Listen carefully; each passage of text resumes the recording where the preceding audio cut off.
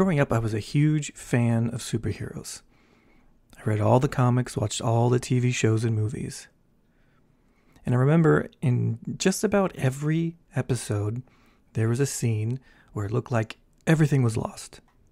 Someone, often a love interest of the hero or innocent bystanders, are staring down the barrel of a gun. They're in the clutches of the villain. Some tidal wave or wall of fire was coming right towards them, and any second, they'd be wiped out. And there was no hope of rescue, no chance of survival. And that is when the hero swoops in and saves the day. He punches out the bad guy, grabs the victims, and flies off to safety. And there might be many reasons why the characters ended up in that peril. In some cases, like with Lois Lane, they got themselves into trouble, going where they shouldn't have gone. And other times, they were just minding their own business when robbers bust into the bank, guns a-blazing. But do you know what the story never does? It never asks why. The people are in trouble, and it's the hero's job to save them. The hero didn't get them into that mess. He's the one who came to rescue them. There might be many reasons for why there are villains, calamities, and crises facing these people. But we know what the hero is about. He's the one who brings salvation. So, what does this have to do with the gospel? The foundation of the gospel is grace. As I've said many times before, grace is God's unmerited favor.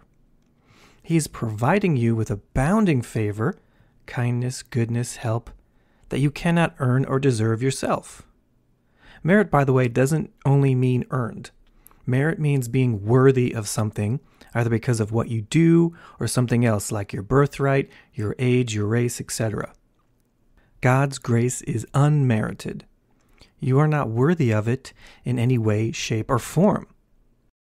We can receive God's grace because Jesus Christ made it available to us through the cross. You can't earn God's grace, but He earned it by dying for our sin and rising again. Because we are standing in the grace of God through Jesus, we can expect good things from Him. God is now our loving Father. He is not angry with those who believe in Jesus because Jesus has reconciled us to the Father. That means we are on good terms with God. We were His enemies, but now we are His beloved children.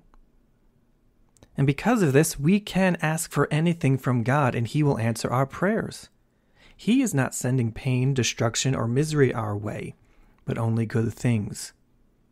Psalm 34:10 says, "Those who seek the Lord shall not lack any good thing." Of course, that raises a pretty important question. If Christians have God's abounding grace, why do they still suffer? Why do Christians go through hard times, get sick, and appear to have the same kinds of problems as everyone else?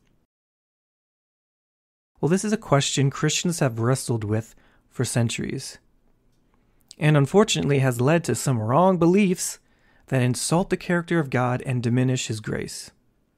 Some claim that because God is sovereign, He is the one sending us problems, and since He's behind your suffering, there must be some reason He's causing it, like to teach you something. Christians chalk up the problems in their lives as being God's will. Because if God is sovereign, He's the reason you're suffering, because nothing can happen that's not God's will, right? So these problems are in your life for some greater purpose. So who are you to ask God to fix them? Now that sounds wise and spiritual, but has led to some very bad conclusions by Christians. They think God is behind their sickness, struggles, or pain. And they refuse to believe that God can or will heal them, provide for them, or help them in times of need, which is a direct contradiction of what the Bible says. So what's the truth? Why do Christians suffer? What does it mean that God is sovereign? And what does this all have to do with grace? Well, these are not small questions to answer, but we're going to look at what the Bible has to say. I'm Adam Castellino, and this is the Gospel Talker Podcast.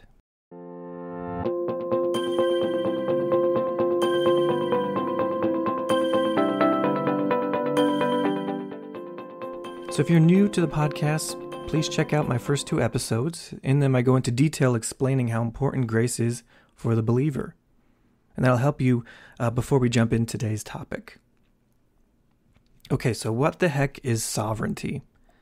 Now, depending on what Christian tradition you come from, you may have a very different understanding of what this word means than others. Some Christians actually deny or undermine the idea that God is sovereign. They might even say, and I've heard teachers say this, that sometimes God's will isn't done. That, I will just say, is a lie. God's will is always done. And we know this because he said it himself in Isaiah. Chapter 55, verse 10 and 11 says this: "For as the rain comes down and the snow from heaven, and do not return there, but water the earth, and make it bring forth and bud, that it may give seed to the sower and bread to the eater, so shall my word be that goes forth from my mouth. It shall not return to me void, but it shall accomplish what I please, and it shall prosper in the thing for which I sent it." So did you catch that? God's word never returns to him void, meaning God always accomplishes what he sets out to do. That doesn't necessarily mean we are in the will of God. We'll get to that later. But that God's plan cannot be thwarted by sin, evil, or the devil. To not believe this means you don't believe God is God. You'll conclude that there's some other force out there which on some level can undermine God's authority. Now, if that were true, we as human beings would have no hope in God. Because even if he were in control of 99.999% of the world, that 0.0001% where he's not in control would undermine everything else. Satan or people would exploit that small percentage and undermine everything else that God is trying to do. Imagine a spaceship's hull. Okay, it needs to be 100% secure, otherwise a small crack would be exploited by the vacuum of space and the whole ship would be destroyed. God's will is always done. But we don't always know what his will is. Or we don't see how God's will is being done at any particular moment in our lives or in the world. But God is always at work in the universe. His plan started at the dawn of time when he created all things. And that plan is still unfolding even at this very moment. Now, one day perhaps we'll be able to look back and see how God's plan was accomplished, even at unexpected moments. But for now, we need to trust that what God told us in Isaiah is true. That passage is a promise from him. He always accomplishes what he sets out to do. Now, some Christians understand this, and they call this sovereignty, but they end up going into another kind of error. They understand God is sovereign, and there's some Christians who love using that word, by the way. It's just the biggest thing on their mind. God is sovereign. God is sovereign. Okay. But what does that mean? Because some Christians will say, well, God is sovereign, and then they wrongly say, well, if he's sovereign, then everything that happens in the world, in life, has to be a part of his plan. It's God's will. And they assume even bad things are from God, and we should just accept them as they are. Now, these Christians might come from a variety of traditions, but they wrongly believe that bad things in their life are from God. And because of this, they might fail to ask God for help in any given problem. And I've noticed this is especially true in the area of healing. They don't think God will heal them when they're sick. Because after all, they think to themselves, if this is God's will, it's wrong for me to resist his will. Well, this idea is not only untrue, but it defames God's character. The Bible says God is a good and loving God who has promised to take care of his children. God is not the one who brings sickness, suffering, or pain for a new covenant believer in Jesus Christ.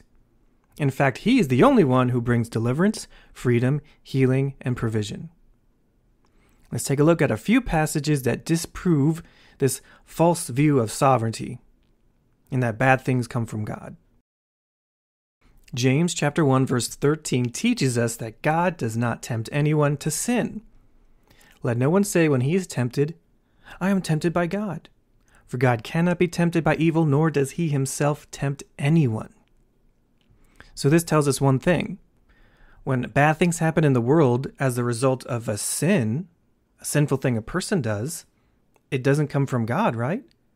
Because the Bible says God does not tempt people to sin. In reality, he's the one calling us away from sin. So right there, we see that some bad things are not coming from God directly. They're coming from sinful people who are disobeying the word of God. But what about other bad things? There are bad things that happen that don't result from sinful actions. Can those things come from God? I would say no. What God wants to do for us is always good. Paul tells us that God's will isn't evil in any way. He says this in Romans chapter 12, verse 2. And do not be conformed to this world, but be transformed by the renewing of your mind, so that you may prove what the will of God is, that which is good and acceptable and perfect. How can God's will be good, acceptable, and perfect if it includes terrible things like sickness, pain, betrayal, loss, and worse? As we read in Psalm 34, God is the one who provides us with every good thing. James says much the same when he says every good and perfect gift comes from the Father above. So Psalms, Romans, and James tells us good things come from God. Is sickness a good and perfect gift? Is getting hurt, being robbed, being betrayed by a friend, losing your job, experiencing heartbreak? We have to be honest with ourselves and what we say we believe about God. How can we say that God provides every good and perfect gift, and that his will is good, acceptable, and perfect, and in the same breath say he's the one bringing suffering? But I thought God was sovereign. Doesn't that mean everything has to be from him?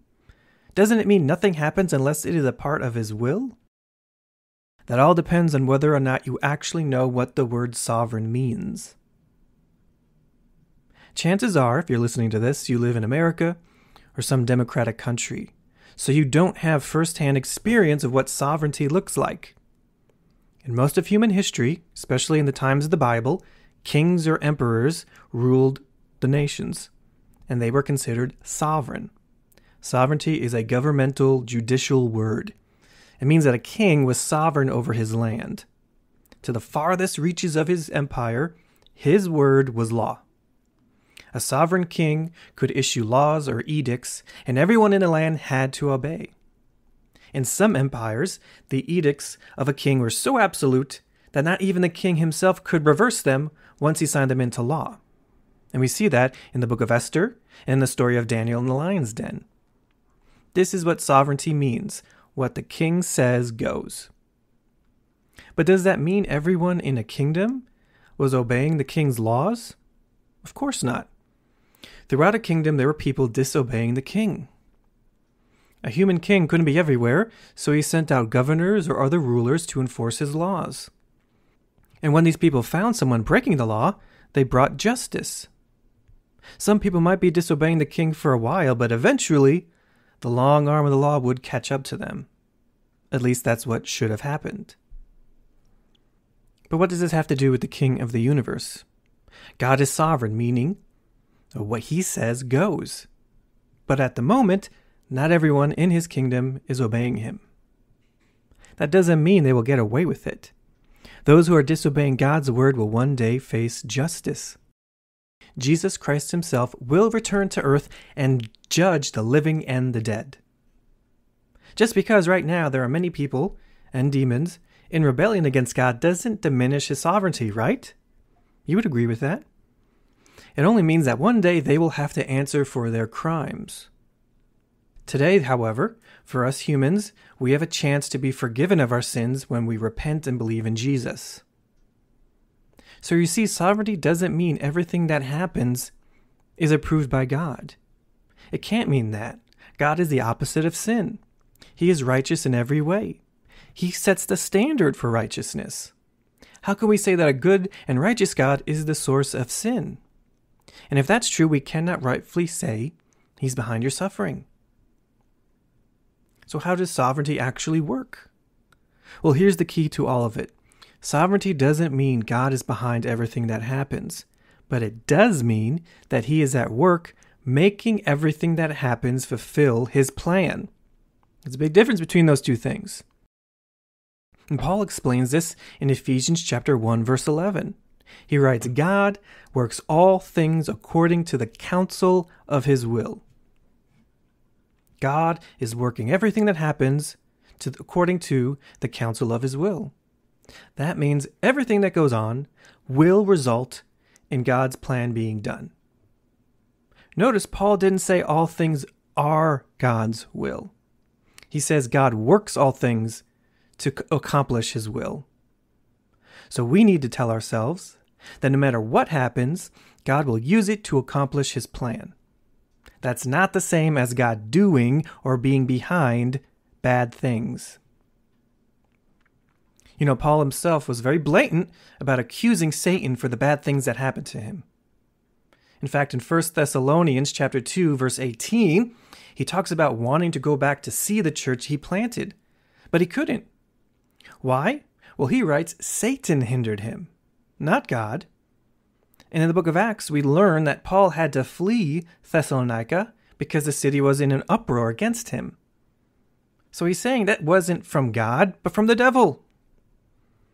And in a famous passage in 2 Corinthians 12, verse 7, Paul talks about the famous thorn in his flesh. He doesn't blame God at all. He says it was a messenger of Satan. So Paul is very clear about where bad things come from. And Paul understood sovereignty and the will of God better than you and I. But he never said these things came from God. They came from the devil. But Adam, you might be thinking, doesn't God allow these things into our lives? Yes, he does. And isn't it the same as him causing them? Of course not. God can allow something bad to happen, but that does not mean he's the one doing it. Now, in your mind, that might sound like splitting hairs. And I will not argue with anyone stubbornly insisting that God allowing something is the same thing as him doing it, even though the Bible disagrees with you. If you think that God is the one behind your problem, why on earth will you go to him for help? Do you ask the person robbing you at gunpoint for help? Of course not. And thinking that God is the source of your pain will actually drive you away from him. The very opposite of what the Bible teaches us. You would do well to meditate on Psalm 34 in its entirety. But let's look at a few passages of what David writes in this psalm. He writes, I sought the Lord, and he heard me, and delivered me from all my fears. This poor man cried out, and the Lord heard him, and saved him out of all his troubles. The young lions suffer lack and hunger, but those who seek the Lord shall not lack any good thing. The eyes of the Lord are on the righteous, and his ears are open to their cry. And of course, the key verse in that psalm is verse 19. Many are the afflictions of the righteous, but the Lord delivers him out of them all. So consider those verses and what they are saying. When we are in trouble, God is the one who helps us. Our attitude when we are going through hard times must be that God is going to deliver us. We turn to him for help when we are in distress. I'm not the one saying that. That's what Psalm 34 tells us. And this is one of many psalms that teach us this truth, in a Bible full of promises that God is our help when we are in trouble. He is the source of our peace, comfort, healing, provision, and everything else we need. If we think that God is sending us the problem, it stands to reason that we won't ask him for help. We might even wrongly conclude that God wants us to suffer to teach us something. So it must be sinful to ask him for help, right? How are we going to learn if we get out of the problem? This is bizarre, unhealthy thinking, and no one in their right mind would want to stay in suffering. But I know Christians sometimes think this way. Imagine what unbelievers must think of us when we say God is making us suffer. Then what is the point of suffering? In the early centuries of the Christian Church, the Roman Empire and other forces persecuted believers mercilessly.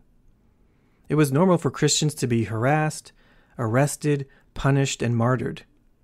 For the first 300 or so years of the church, this is what they expected.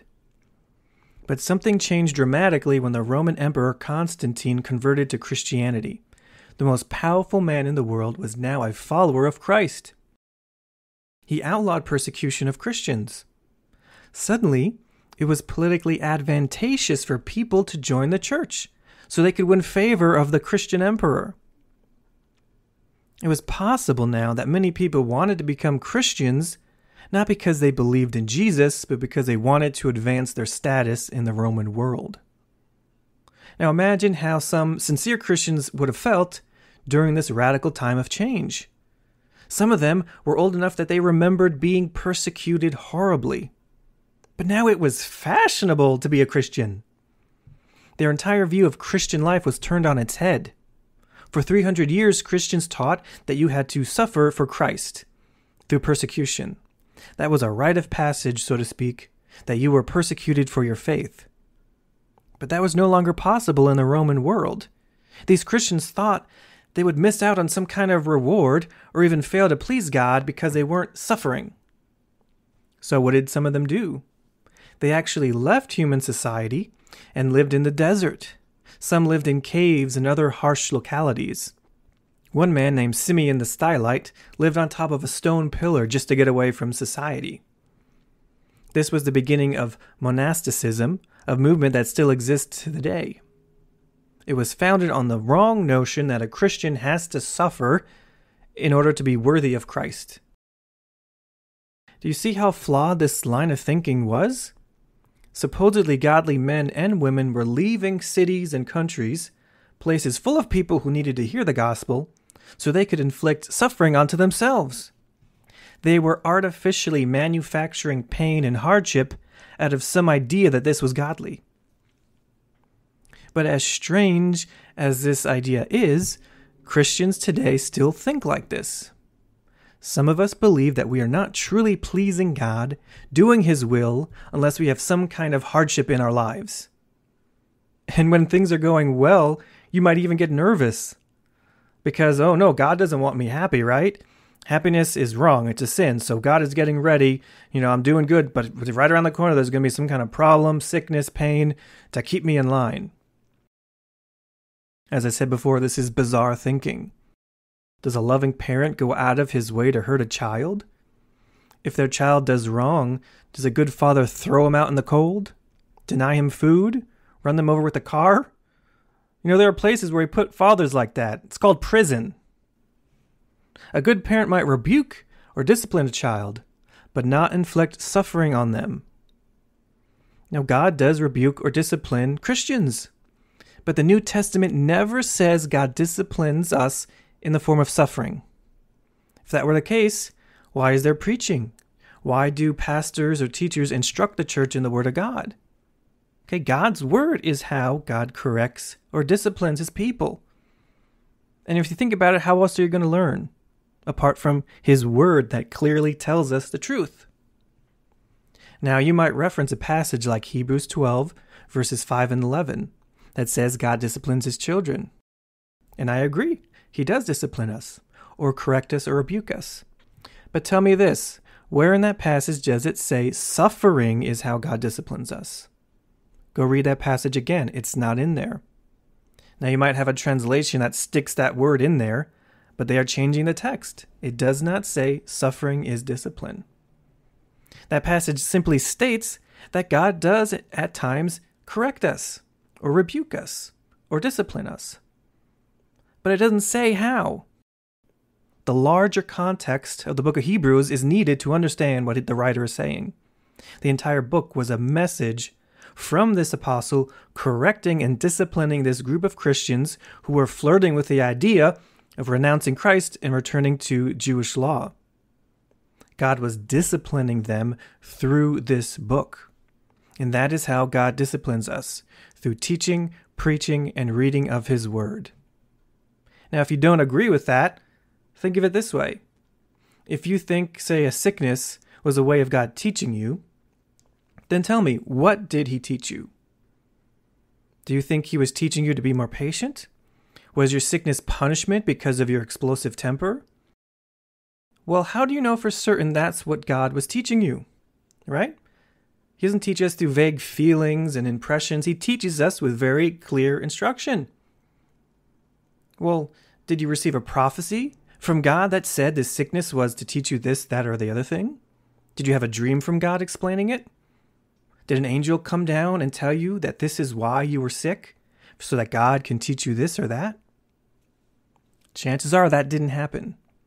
You never heard from God directly that the problem was teaching you anything. So why do you think that problem was sent from God to discipline you?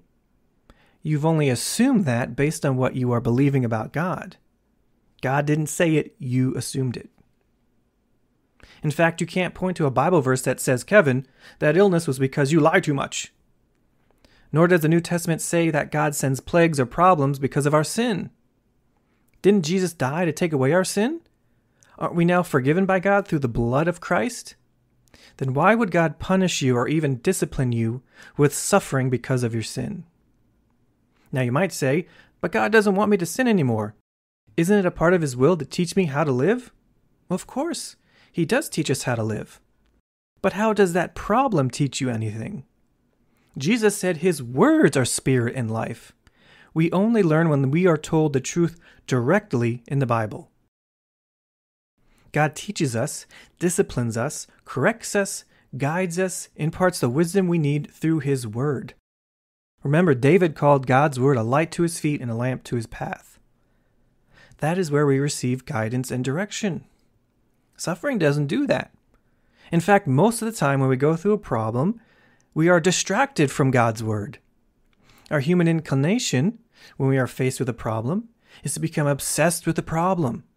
And it takes a lot of effort on our own to get our eyes off the problem onto something else. Just ask someone who's sick, who's very sick. They're not going to theme parks. They're not going to whitewater rafting. They're not going out to big dinners with their family. They're just kind of stuck at home focusing on the illness. And that happens when you get bad news. It happens when something unexpectedly bad happens. We end up getting completely preoccupied with the problem, and we're not thinking about anything else. So how is that providing guidance from the Lord? In fact, we need God to intervene in our situation so we can take our eyes off the problem and put it back onto Him. And that is actually an act of His grace through the Holy Spirit. And it's the Holy Spirit who, at the first place, enables us to learn and understand God's Word. So when you go through a problem, you need God's help just to have the right perspective. And where do you get that perspective? From the Word of God. And what does the Word of God tell us about God? Psalm 112 says this, I will lift up my eyes to the hills. From where does my help come? My help comes from the Lord who made heaven and earth. He will not allow your foot to be moved. He who keeps you will not slumber. Behold, he who keeps Israel shall neither sleep nor slumber. Does it say God is the one who brings pain and suffering? No, He is the one who brings our help. Of course, this brings up another obvious problem. If you think God is teaching you through suffering, then what is going on when you're not suffering? Is God unable to teach you when times are good? I'm sure you disagree with that, right? You learn even when things are going well. But how do you learn during those times? From the Bible? From a good teaching? From Bible-based books and other sources? Yeah, probably from all those things. So God doesn't need to make you suffer to teach you after all. Now, over the years, I've heard stories about parents who struggled because of their child's suffering. Their child was born with an illness or some kind of terminal infirmity. And I've even heard about pastors whose children had some kind of chronic issue from birth, and in some cases that children struggle with that all their lives. Sometimes they die young. And as a father, I could only imagine the pain they went through watching their precious child suffer. But all too often, I've heard some of these parents claim God was using this suffering to teach them something. They learned how to love or have compassion because of the horrible thing their child was going through. Now tell me something. Does God need to make your child sick to teach you how to love them? Don't parents with healthy children love them? So why do you think God needs to punish a child with an illness just to teach their parents something. Even healthy babies bring challenges for parents. There are plenty of opportunities for a parent to sacrifice, grow in patience, and grow in love while caring for a child. God doesn't need to inflict suffering for a parent to learn how to love their child. God gives us greater love than we can produce ourselves by the Holy Spirit, no matter what our child is going through. Now, I'm in no way dismissing the great pain a parent faces when a child is ill. What I'm saying is, it is wrong to say God wants your child sick. He is the source of good things, not bad. You can ask why you are suffering all you want. That's not the point. We look to God for our help, healing, and deliverance, no matter what the problem is. So what does this tell us about our problems? What does the Bible say in terms of why we're suffering? We know God might be allowing the problem, yes. But the problem does not come from God. God is the one who has the answer to our problem. Our attitude during trials should be to expect help from God. That is what faith is. I said in my previous podcast, faith, as it says in Hebrews, is a substance of hope, and hope is a confident expectation of good from God. So if we say we have faith in God during a trial, that means we have hope that God is going to help us. And that is confident expectation that God is on our side, even in the midst of a difficult trial. And Paul says this about suffering in 2 Corinthians chapter 1, verses 3 and 4. Blessed be the God and Father of our Lord Jesus Christ, the Father of mercies and God of all comfort, who comforts us in all our tribulation, that we may be able to comfort those who are in any trouble with the comfort with which we ourselves are comforted by God. Okay, how many times does he say comfort in that passage? Do you see that? You may still believe God is sending you a problem to teach you something. But what does Paul say? He doesn't bother with asking whether or not our problem is from God. Instead, he emphasizes the fact that God comforts us during our trials. He's the God of all comfort, meaning he provides all the comfort we need in any circumstance or any problem. But is there a biblical reason why we suffer? The truth is, God doesn't necessarily tell us why we are going through a particular difficulty.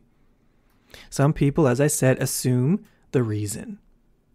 But apart from God giving you a direct revelation, you might never know. The Bible does tell us a few reasons why, in general, we go through difficulties. Remember, most of our trials are not much different than the ones unbelievers go through. They get sick, they lose loved ones, they're hit with setbacks. But when they have no hope, we have reason to be glad. Why? Because the trial is great? Because the trial produces something good? No, because the Lord has promised to help us. This is what James says about trials. James chapter 1, verses 2 and 3. My brethren, count it all joy when you fall into various trials, knowing that the testing of your faith produces patience. You see, you might be saying, he says God sends us trials so we can grow in patience. No, that's not what James said. He said the testing of our faith produces patience. And he goes on to say patience helps us mature in our faith. That's not the same thing as going through a trial. What is required for a trial to be a test of faith? That's not a trick question. It requires faith. A trial becomes something that tests or refines our faith when faith is involved. So here's the million-dollar question. When is a trial a testing of your faith? Not when you shrug your shoulders and say, God sent me this trial, so I must grin and bear it. Remember, faith isn't merely saying something about God. It isn't merely saying you believe in God. It's not faith if you say, God sent me this trial. Because faith is the substance of things hoped for, meaning faith requires that you are hoping for something from God. That's the Bible. That's not me talking. In the case of a problem or a trial, you are hoping that God is the one who's going to help you. Yeah, it's that simple. When you face a problem of any kind, the biblical response is to expect God to help you. Remember Psalm 121? I will lift up my eyes to the hills. From where does my help come? My help comes from the Lord who made heaven and earth. Do you see that? The psalmist was writing about faith. He had faith that God was going to help him. Faith means we expect God to help us. Hope isn't saying, oh, I really hope God comes through. That's not real hope. That's the way the world talks. That's desperation. That's uncertainty. Real hope is a confidence that good is going to come. And we have that confidence in God because His Word never fails us. He has given us exceedingly great and precious promises in the Bible. And because Jesus removed the conflict between us and the Father, our sin, there's no reason He won't fulfill those promises. So when you are suffering, you know what to do. You not just ask God for help, but to expect Him to help you. And you could be that confident because God's Word is very clear about who God is for you. Now you might say, that's easier said than done. Well, God doesn't expect you to do it in your own power. He doesn't expect you to do anything in your own power. Jesus said, apart from Him, you can do nothing. And that includes trusting in Him. When you are in the middle of a trial, you can grow in confidence when you meditate on God's Word. David said in Psalm 1 that those who meditate, meaning thoughtfully ponder and consider God's Word day and night, will be like thriving trees. Being confident that God will heal you when you're sick, provide a job when you're broke, open doors when it seems impossible, or will help you in any way takes supernatural faith. Faith is not rooted in your intellect, feelings, or willpower. Faith requires you to believe in something that you cannot see. Your earthly reasoning needs something earthly to attach itself to. So you cannot believe in God based on your own power. It takes grace, which is given to you through the Holy Spirit, who mentors you and coaches you and teaches you through the Word of God. You know how the Bible's called food for the soul, right? That means it feeds your faith. But not just mindlessly rushing through a daily devotional or your Bible through the year plan, but thoughtfully, prayerfully, thinking and pondering the Word as you go about your day. You're just thinking about it, considering it, but it's God who is refreshing you, comforting you, encouraging you, and guiding you, even as you think about His Word. This is something that God does in you. You don't do it yourself. Your job, so to speak, is to simply enjoy the Word, even during a trial, the same way you would enjoy a good meal. Now think of it this way. When you worry, you are meditating on lies. What if this happens? What if that happens? What if I don't do this? What if I don't do that? And what does that lead to? Fear, uncertainty, a lack of confidence. But meditating on God's Word, trusting in God, is the opposite. Instead of worrying about what might happen, you instead think about what God is promising you in His Word. Anytime a fearful thought pops up, you go, God is going to take care of me. Why? Because I'm so good? No. But because God promised me He'll take care of me through Jesus. Now, your answer to prayer might not come immediately. When we have a problem, we ask God for help, there is often a waiting period between when we ask and when God answers. It could be long or short.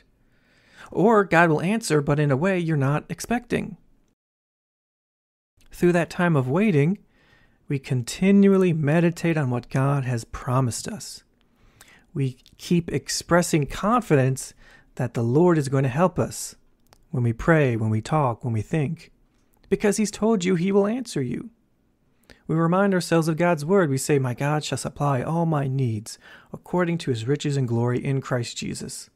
And the peace of God, which surpasses all my understanding, will guard my heart and mind in Christ Jesus. And other passages where God promises us many good things. Now, in any given moment, you might not see how God is at work in your situation, but He is. He often works in ways we don't see. And during that time of waiting between the start of the problem and when God brings the answer, He will provide peace and comfort. He will continue to do good things in your life even though you're in the midst of a problem. And that is what produces growing faith, as James says. Not because of the trial, but because God is providing for you. It's not the trial that's good. Trials are never good. But we can find good in a trial because of grace. God is the one who makes good out of evil. So when we face hardships, the only biblical response is to look to Christ. Do you see how this is the proper biblical mindset? Trials aren't good. Suffering isn't good. God is good. We can look at trials with hope, even joy, not because the trial itself is doing good for us. You know the old saying, what doesn't kill you makes you stronger. That's not true. There are many things you can go through that make you physically weaker, mentally weaker, emotionally weaker. People in the world, when they go through hardship, they don't come out the other side better. Very rarely. Okay, they become bitter or resentful or mistrustful. The only reason good can come out of a trial is because of God, that He is going to provide the answer. Because of the abundance of grace we have in Jesus. Only God can make good out of evil. Good comes not because of the trial, but despite the trial. Not because you are faithful, strong, or wise in and of yourself, but because God promised He'd never leave you, and that is especially true during a problem. Now, there might be someone out there who is not on board with what I am saying. You are still convinced that God sends trials, that He is behind suffering, and it's godly, even sanctifying, to endure hardships without expecting any help. As I said, trials can produce in us good, even patience and spiritual maturity, not because of the trial, but because God is doing good in us despite the trial. But I know there are plenty of arguments against what I'm saying. What about this verse in the Bible? What about that verse in the Bible? What about that person in the Bible? Or I know so-and-so who did this and suffered this and da-da-da-da. So let's look at some of these arguments and why they don't hold water. First off, we don't look at circumstances in the world to define what we believe. You may have known someone who went through a difficulty and it didn't look like anything good happened. I'm not going to speak to that because we don't base our faith in what our eyes see in the first place. We base our faith on the promises of God in His Word. So we're going to look at Scripture, not in circumstances. There are a scant few passages in the Bible that can be taken out of context to suggest God is one behind our suffering, or that He is in fact the source of pain and evil in the world. A common one you might hear quoted is Isaiah chapter 45 verse 7, where it says, I form light and create darkness. I make peace and not create calamity. I, the Lord, do all these things. You see, someone might say, God creates bad things. In the King James, the word calamity is literally evil. So if you're not thinking right, you might wrongly think that this verse is telling us that God sends us suffering and even evil, and we have no business to ask Him for help. Now you'll notice the verse doesn't say you shouldn't ask God for help. But let's actually take a look at the whole context of this passage so we don't have a wrong view of it. It comes from chapter 45 in the book of Isaiah. And this is actually a prophecy directed to a specific person, King Cyrus of Persia. Cyrus, by the way, wasn't even born yet.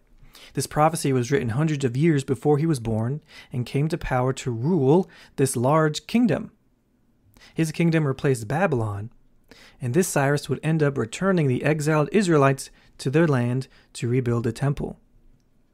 In this message, God is explaining to this man that his success as king and emperor had nothing to do with his own ability or military prowess. God explains that He is the one who subdued nations for Cyrus, and that even included Israel, God's chosen people. Cyrus wasn't ruling over Israel or the rest of the world because he was just so incredible. It was because God was at work accomplishing a specific plan, and Cyrus was just a part of that plan. God actually tells Cyrus He brought him to power for the benefit of His people Israel. At the time Cyrus comes to power, Israel was in exile for many years. But now God is raising up this king so he could send the Israelites back to the promised land. God's purpose in this prophecy is to communicate to a Gentile king who worshiped false gods that he is the one true God. This is verses 5 and 6 of that chapter. I am the Lord, and there is no other. There is no other God besides me. I will gird you, though you have not known me, that you may know from the rising of the sun to its setting that there is none besides me. I am the Lord, and there is no other. So with all that in mind, we need to consider verse 7. God is not saying he is the one behind our personal suffering or hardship. He's not even talking about that. He's explaining to this king that he is the God over the whole earth. Cyrus is not God. Cyrus is not in control of his own destiny, but God, Yahweh, the God of Abraham, Isaac, and Jacob, is. The destruction that Cyrus inflicted on the nations when he conquered them only happened because God was behind it. That is the darkness and calamity God is referring to here. Not all calamity and darkness, but the destruction and the power that was seen in Cyrus's conquests. Notice in the same verse, God first says he creates light before darkness and peace before calamity. The placement of those words tells us that light and peace are of greater prominence to God than darkness and calamity. And this calamity is actually the judgment God is inflicted or had inflicted on Israel through Gentile kings when they broke the covenant. But the story doesn't end there, does it? This prophecy refers to the end of the time of judgment when God raises up Cyrus, not to punish his people, but to restore them to the land. And does Cyrus obey? Oh, you better believe he obeys. This is what the man himself writes in Ezra chapter 1, verses 1 through 4. Now, in the first year of Cyrus, king of Persia, that the word of the Lord by the mouth of Jeremiah might be fulfilled, the Lord stirred up the spirit of Cyrus, king of Persia, so that he made a proclamation throughout all his kingdom, and also put it in writing, saying, Thus says King Cyrus of Persia, all the kingdoms of the earth the Lord God of heaven has given me, and he has commanded me to build him a house at Jerusalem, which is in Judah. Who is among you of all his people? May his God be with him, and let him go up to Jerusalem, which is in Judah, and build the house of the Lord of God of Israel. He is God, which is in Jerusalem. And whoever is left in any place where he dwells, let the men of his place help him with silver and gold, with goods and livestock, besides the freewill offerings for the house of God, which is in Jerusalem. That was written by a Gentile king, the most powerful man in the world at the time. God moves him to restore Israel to the promised land and even rebuild the temple. So why are we on earth focusing on darkness and calamity when this text is actually about God performing an amazing miracle? Israel had been in exile for years. They were in exile for 2 generations. When empires conquered a country, they sent the inhabitants into exile. And the goal was so that they could never rebuild their nation again. The people were scattered across the empire and forced to integrate into a foreign land. Over time, they would lose their own ethnicity and cultural identity, including their own religion, as they married into other people. Do you see how impossible it was for Israel to be preserved across several empires, Assyria, Babylon, and Persia, so that 70 plus years later they could return to Israel and rebuild the temple? That has never happened with any other conquered nation in the history of the world. This is only proof that God was in control of what was happening, and his intentions were good for Israel. He didn't wipe them out, even though earlier generations of Israelites were horribly evil. God was faithful even when his people were not. This verse from Isaiah doesn't speak of God doing bad things at all. It speaks of God doing wonderful things for people who didn't deserve it. There are other passages people will use to suggest that God is behind suffering.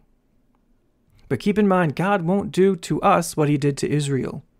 He sent them into exile because they broke the covenant.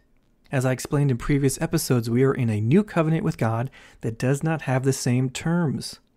We cannot break this covenant because it is founded on grace, unmerited favor. The covenant rests on Jesus Christ and what he's done for us. That is why we can expect good things from God, not evil. But what about this verse, which obviously suggests God hurts us?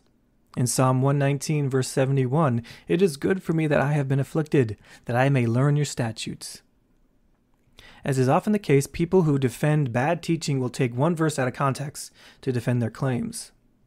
Psalm 119 is David's magnum opus to God's law. He's rejoicing in the Torah, the foundation of the Old Covenant.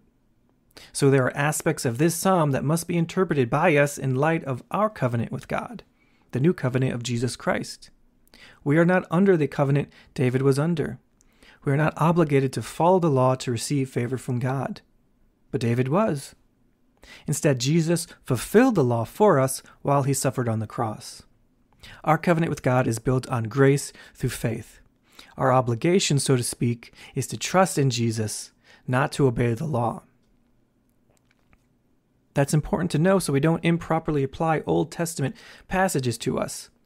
Everything we read in the Bible needs to be interpreted in light of the covenant that we're in. So what about this verse? So we just throw it away? Of course not. We need to understand it in light of what Jesus has done for us. But even then, notice David doesn't say God afflicted him, does it? In verse 66, he also mentions affliction, but he still doesn't say God is the one who afflicted him. The theme of Psalm 119 is David calling out to the Lord to teach him. He's pleading with God to show him his ways. David understands he can't know or understand God on his own. He needs the Lord to show him the truth through his word. Again and again, he cries to the Lord to teach him his ways. In these verses, David is expressing the suffering he endured when he was ignorant of God's word. The affliction was the result of living in darkness without the light of God's truth. But that affliction was motivation for David to turn to the Lord so that he could cease sinning and learn from God. Again, he doesn't say, God afflicted me so I could learn this truth. He says good came from that affliction when he turned to the Lord. Psalm 119 is very clear that God teaches us through his word. David is blessed not because of what he does, but because God's word blesses him. The psalm is a celebration of God's Torah. Torah, which is translated law in our English Bibles, also means teaching or instruction. In the Bible, the word law doesn't always refer to the 10 Commandments and the other rules. Broadly speaking, Torah refers to all of God's instruction, which includes the entire Bible. So an appropriate way for us to interpret Psalm 119 is that David praises God for his word, that we celebrate what God is teaching us through his word, through the knowledge of our Lord Jesus Christ, who is the living word of God. God's word, his instruction, is what saves our lives. And that's true today as it was back then. David doesn't say God afflicted him. God instead is the one who bringing life, healing, and happiness through his word. So that brings me to the biggest bugaboo in this whole conversation. Job. What about Job? That's the big one. Anytime people talk about suffering, they turn to Job. God afflicted Job, didn't he? So that means when I suffer, God is doing the same thing he did with Job, and it's wrong for me to think any other way. Of course, that's a very bad interpretation of the book of Job. In fact, it's just the opposite of what the book teaches us.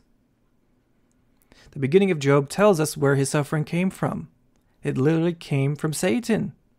The accuser slandered Job, saying the man only worshipped God because of his blessings. So God allowed Satan to do certain things to Job. First, he lost his wealth and his children. Then God allowed Satan to afflict Job with a physical ailment. You'll notice God sets very clear limits. Satan could afflict Job with sickness, but he could not kill him. That was a very narrow boundary that deprives Satan of nearly every sickness imaginable. If you think about it, most sicknesses, if left untreated, will lead to death. Even a broken bone can lead to an infection that kills you. So even in this arena, Satan had very few options because of what God said. What we see as God being cruel was a hard line that protected Job. The worst thing Satan did was a superficial ailment, boils that looked very bad and probably were painful, but Job couldn't die from them. I bring this up to emphasize how much God looks after his children. We are so quick to defame God's character, saying he's behind our suffering. But even in the case of Job, God was setting limits to spare his life. People quote what Job says in chapter 1 as if his statement was biblically sound. But the Bible doesn't say that. It acknowledges Job did not sin by charging God with wrong, which is the opposite of what we do. We often charge God with wrong when we suffer. Instead, he simply worshiped God. That doesn't mean the exact words he says in that moment were right. It simply means his heart was right before God. Because he says the Lord gives, the Lord takes away, blessed be the name of the Lord. And we throw that out too. You see, sometimes God is good, sometimes God is bad. We just got to worship God. Scripture doesn't say that sentiment is right. In fact, we don't see that sentiment popping up a whole lot elsewhere to affirm God's character. We just saw in the Psalms, we just saw in the New Testament that God is the one who brings good. He doesn't take away good. Now, there was a time when Peter fell at Jesus' feet and acknowledged his sinful state. In Luke 5, he tells Jesus, "Depart from me, Lord, I am a sinful man." We never quote that as being a wise thing to say, right? Peter's heart was right. He humbled himself, referred to Jesus as Lord, acknowledged his sinfulness. But his statement, "Depart from me," wasn't right. Jesus didn't depart from him, did he? Instead, Jesus said, "Do not be afraid. From now on, you will be a fisher of men." See, this example with Peter tells us that we can have our heart right before God even when our words are wrong. Paul even said in Romans that sometimes we don't know how to pray. We have a lot in our heart we want to give to God, but we don't know how to articulate it with our words. But the good news is God is looking at our heart. Man looks at the outward appearance. We look at Job's words and say, that must be right. When we forget it was his heart that was right, even though his words were wrong. This isn't a sin. Sometimes our words fail us. Sometimes we express the wrong thing. But when our hearts are humbled before God, when we are trusting in God, we are still in the right. See, Job did the right thing because he trusted God from the heart. But the book of Job is full of statements from Job and from his friends that aren't accurate. In chapter 3, he wishes he was never born. I notice nobody ever quotes that statement as being biblical. Was Job sinning? No, he was mourning all the bad things that happened to him. But his sentiment wasn't true. It wasn't godly. To be honest, he was being pretty melodramatic. And maybe we would say the same thing if we went through what he went through. Later on, when he was defending himself from his friends' accusations, Job does become proud about his righteousness. And that was wrong. In fact, we know it was wrong because when God appears at the end of the book, what does Job do? He repents. He didn't sin at the start of the book, but somewhere along the lines he became too concerned about defending himself and his own righteousness. So should we quote "the Lord gives and the Lord takes away" as justification that God is sending our problems and we shouldn't ask him for help? I wouldn't. As I said, you won't find many more passages in the Bible that express that sentiment. Everything from Genesis 1, when God created all things and gave us life, to the New Testament, where God loves us so much that he gave us his Son, tells us that God gives and gives and gives. John writes, "From his fullness we have received grace upon grace." Paul tells us God gives us all things to enjoy. James writes, "Every good and perfect gift comes from God." Our attitude of faith should be one of God gives and gives and gives, not the Lord gives and takes away. Unless you mean he takes away our sin, sickness, and sorrow because Jesus bore them on the cross. Now you can scoff at that and you can call me a prosperity preacher, but this is the gospel. We will have trouble in this life, of course, but God is the one providing the help we need. Psalm 34 says, "Many are the afflictions of the righteous, but the Lord delivers him out of them all." You could use Job as an example that God brings suffering and pain, but you are ignoring a few critical facts. First off, Job wasn't in a covenant with God. You'll notice in the book, it doesn't say Job was a Jew. There's no mention of Israel, of the law, of Abraham, of Moses, of the tabernacle, of the Aaron priesthood, or the temple. Had Job been an Israelite, he would have had ample resources to aid him during this struggle. If he had lived during the time of the judges, he would have called on the judge who would have fought the bandits who robbed him. They would have gone out and recaptured what he lost. That happened all the time in the Old Testament. Or he could have called on the king of Israel to aid him. Or at the very least, his neighbors, the other tribes of Israel, who would have rallied to defend him. But none of this happened because he lived before God raised up the nation of Israel, which means he wasn't in the covenant that God made with Israel through Moses. Why is this important? Well, God promised Israel that he wouldn't send them plagues or problems for no reason. He made it very clear that if they obeyed his laws, they would live in the land in peace. But if they broke the covenant, especially by worshiping false gods, he would send punishment. If an Israelite was going through suffering, he had cause to seek help from God. He could go to the high priest and offer up a sacrifice and do what they called inquire of the Lord, ask God for an answer. And if an Israelite had done any of this, he would have gotten an answer or help from God. We see that repeatedly in the Bible. Job did none of these things because he didn't have access to these resources. It would have been unjust for God to allow this against an Israelite who hadn't sinned. Job explains, in fact, he didn't have any recourse to go to God to sort out this situation. He didn't have a priest to mediate between him and God. He says this in Job 9, verses 32 to 35. For he is not a man as I am, that I may answer him, that we should go to court together. Nor is there any mediator between us who may lay his hand on both of us. Let him take his rod away from me, and do not let dread of him terrify me. Then I would speak and not fear him, but it is not so with me. Of course, that speaks of a mediator between Job and God. All right, in the Old Covenant, they did have mediators, imperfect ones, but they had them in the priesthood. Job didn't even have that during his crisis. There was no one who could mediate properly for Job based upon an arrangement that God had made. He only had a few lousy friends who made the situation worse.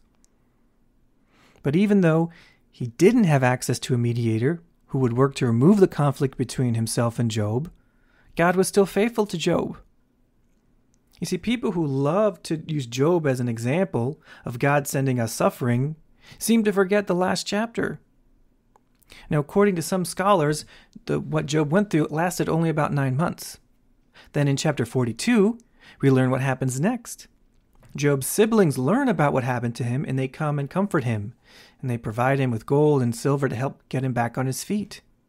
Then, God not only restored all of the things Job lost, but he gave him back double, twice as many sheep, camel, oxen, and so forth.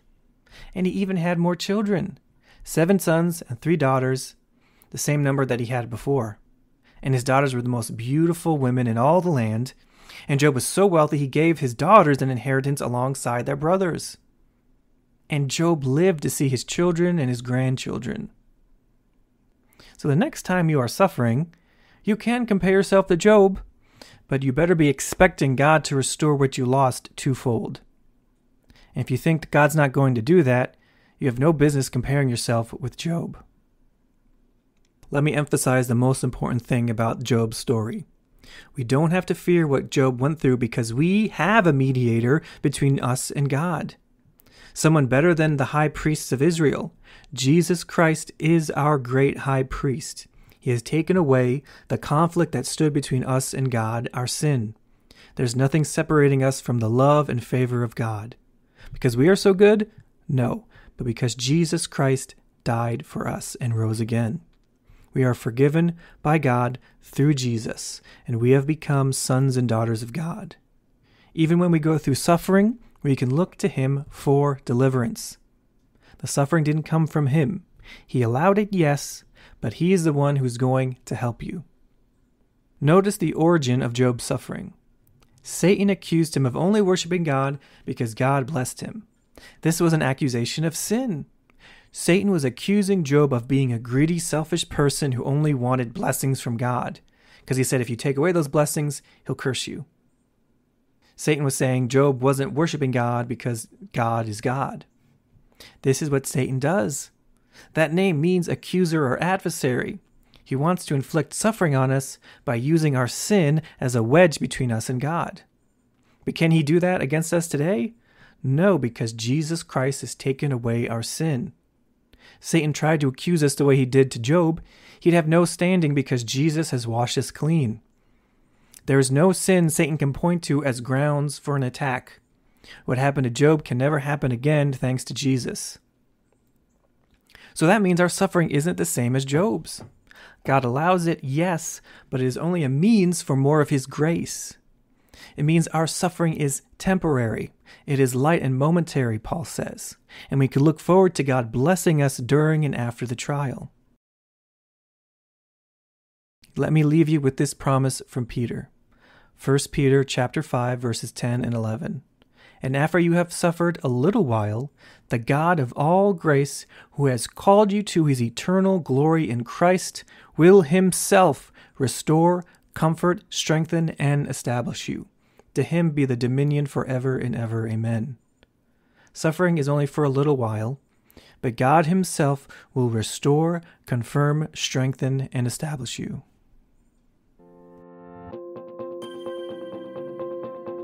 The Gospel Talker podcast is written and produced by Adam Castellino. Visit us online at gospeltalker.substack.com.